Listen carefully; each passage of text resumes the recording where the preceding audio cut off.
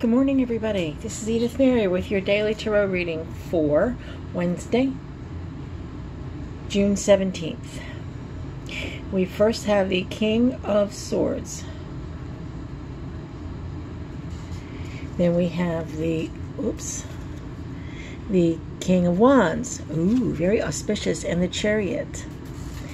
So today, for Wednesday, we have to be making sure that we are in charge of our own destiny, that we are following the path that we were intended to follow, and that we use our swords to cut through the crap, to see the truth.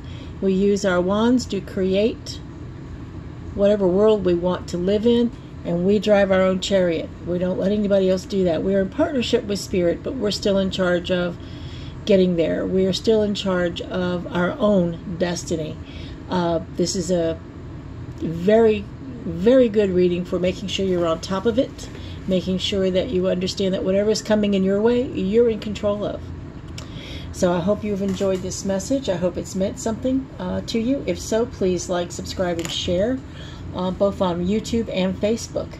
And don't forget, tonight at 7:30 Central Standard Time, Della and I will be on the air on Facebook Live with talking with Spirit, talking with your loved ones from the other side, and doing mini tarot readings, which is kind of what you just see here.